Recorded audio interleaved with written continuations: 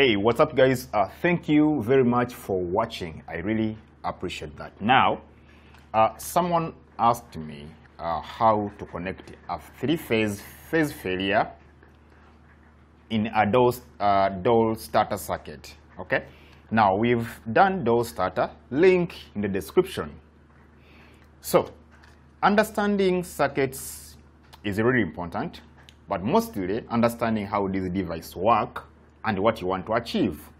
Okay, now this guy I have here, let's see, this is a phase failure. You see it has 3 contacts here. Okay, so these 3 contacts, you have 15 which is close to 16, 15 open to 18. Okay, that's what happens. Now you have the operation here. So you have your 3 phase L1, L2, L3, which are supposed to be in. Now in case one of those phases is either higher or under voltage, it will drop the circuit. Okay, so basically we've done that. Now we want to know how to connect it. Okay, so let's go ahead and do this. Okay, now first thing first, you have your circuit. Okay,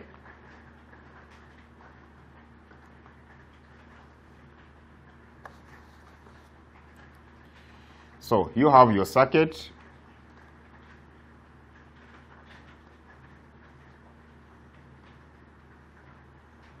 Okay,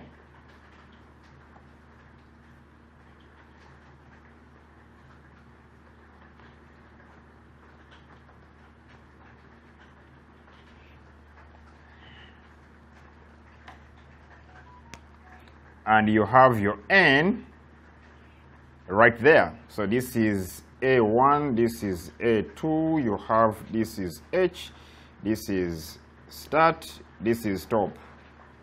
Okay, now we have this guy here, and this guy looks like this, the contacts. Okay, so you have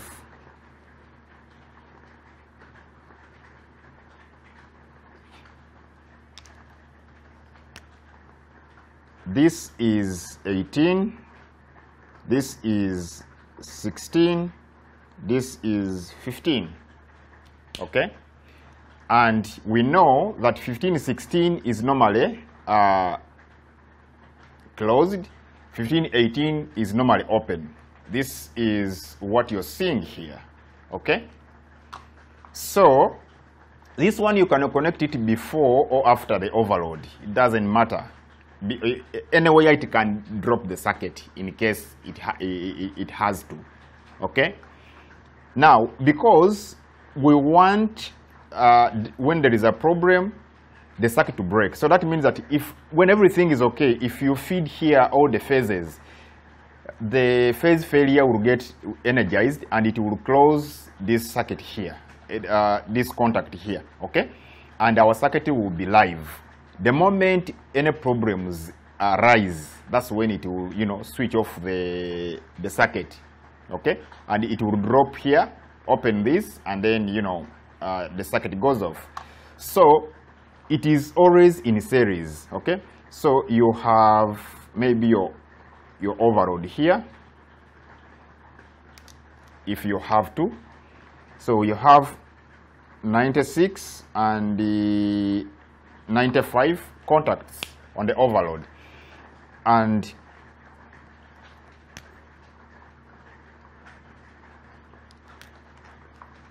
okay, so this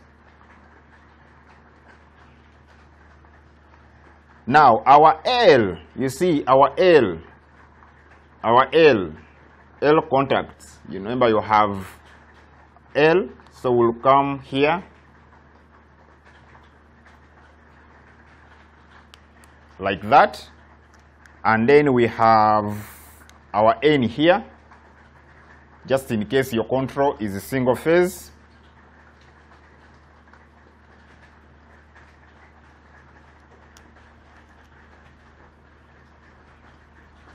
Okay, so this is it. Here, this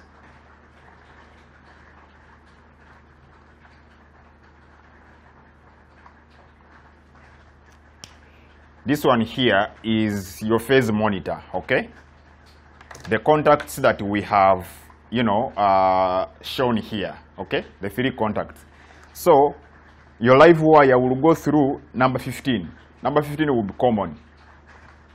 Okay, and now out on number 18, then through the overload to your control circuit. Okay, so how easy is that? Okay, that's something that you can, you know, grab and do that. The most important thing when you're dealing with circuits is to understand what you want to achieve, and also to understand the function of that device that you want to integrate, and what do you want really to protect. Okay, yes, those are the number of things that will help you to understand and how to integrate some of these stuffs inside your circuit. Okay, so I thank you for that question, and I thank you guys for watching. If you're new here, my name is David. Feel free to subscribe, to like and share, and this video is done. Until next time, I'm out.